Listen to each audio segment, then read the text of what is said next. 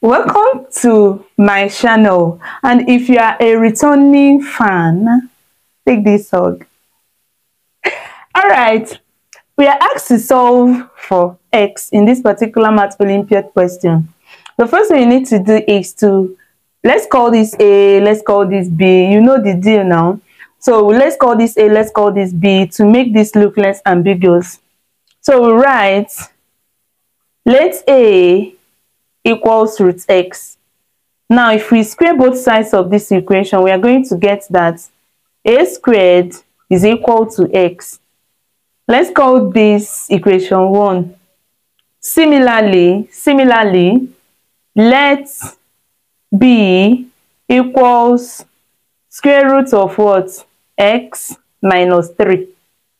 If we should square both sides of this equation, we'll have that b squared is equal to x minus 3. So let's call this equation 2. All right, let's add equation 1 to equation 2. Let's add equation 1 to equation 2. So if we say 1 plus 2, we will have that a squared plus b squared, right? A squared plus b squared is going to be equal to x plus x minus 3. X plus x minus 3. All right. Now, if we solve this further, we will have that a squared plus b squared is equal to x plus x will give us 2x, right? So we have 2x minus 3. Now let's call this equation 3. If this is the first time you're coming across this channel, please don't hesitate to click on that subscription button, because trust me, you're going to be seeing this face all the time across your feed. So it's better you click on that notification bell and also subscribe. Don't mind me. Just click on the subscription button and on your notification bell and comment, especially if you have another way of solving this. Thank you so much. All right. Now, what do we do next? We have formed equation 3. Now, recall that we said let A equals this, okay? And B equals this. That means we can say that A plus B, that is A is this and B is that, is equal to 3. All right. If we square both sides of this equation, square both sides of the equation, we will have that a plus b all squared is equal to 3 squared. Okay, using this is an algebraic identity, right? When we expand this is what we will have. A squared plus 2ab plus b squared is equal to 3 squared will give us 9. 3 squared will give us 9. Okay, now what do we do next? Let's bring a plus b squared together and transfer 2ab to other side of the equation. So we now have that a squared plus b squared is equal to 9. Then this 2ab will cross to become minus 2ab. All right, now recall that we got a squared plus b squared in equation 3 to be 2x minus 3. So we are going to substitute that here. So we'll now say that 2x minus 3 is equal to 9 minus 2ab. Okay, now recall that we said let A equals what? Let A equals root x and b equals root x minus 3.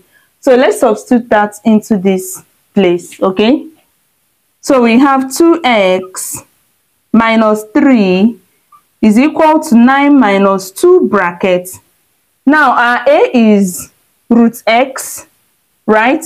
Root x dot our b is root x minus 3. All right. Let's solve. So we have that 2x minus 3 is equal to 9 minus 2 brackets. We can bring this under the same root sign. Okay, once we have square root and square root, we can bring them together. So we have x bracket, that is x times what? X minus 3. All right, so this is 2x minus 3 is equal to 9 minus 2 brackets square root of x times x will give you x squared, x times minus 3 will give you minus 3x. All right,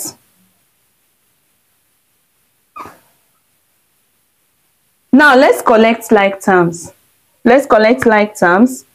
Then we are going to have that, let's 2x, this 2x here, let's bring this to the other side. So it's going to be 2x minus will becomes plus 2 brackets square root of x squared minus 3x, okay, is equal to, this 9 is already here, all right, then minus 3 will cross over to become plus 3.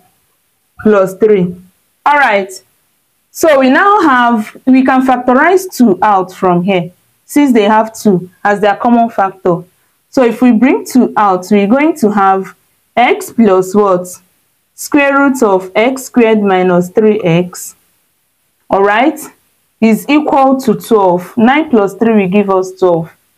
Now let's divide both sides of this equation by 2, okay, to remove this 2. So if we divide this by 2 and this by 2, this will cancel this and this will divide this to give us 6. So the new equation formed will be x plus what? Square root of x squared minus 3x is equal to 6. All right, just stick with me. You are going to enjoy the end of this particular question. Permit me to clean this side of the board.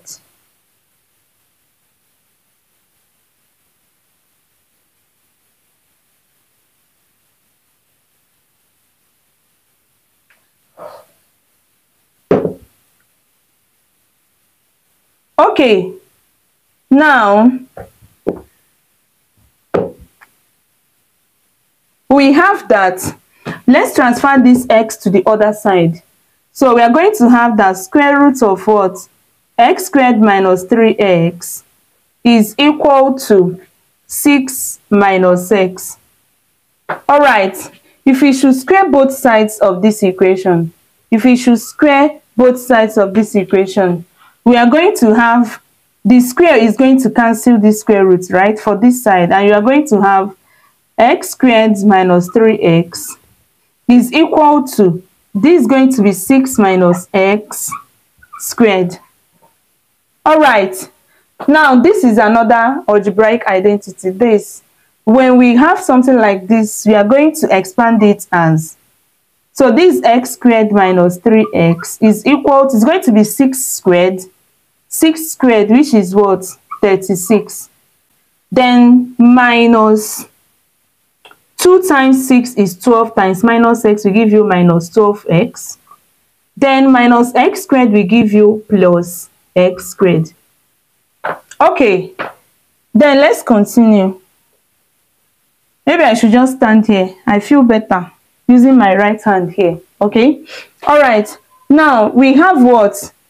X squared minus 3x is equal to 36 plus, okay, minus 12x plus x squared. Okay, this is what we have here. Now what do we do next? Let's collect like terms. If we do that, we are going to have x squared. This plus x squared will cross to become minus x squared. Then we have minus 3x here. This minus 12 will cross to become plus 12x is equal to 36. All right, this minus this is 0. And 12x minus 3x will give us 9x is equal to 36. So let's divide both sides of this equation by 9, and you will end up that x is equal to 4. Now let's check. The equation says that square root of x plus square root of x minus 3 is equal to 3. So we have square root of 4 plus square root of 4 minus 3, okay, is equal to what? 3. Now square root of 4 will give us 2 plus square root of what? 4 minus 3 is 1, is equal to 3. So this is same thing as 2 plus square root of 1 is what? 1. So 2 plus 1 is equal to 3. And that proves the solution. Thank you so much for watching and do have a lovely day. Bye.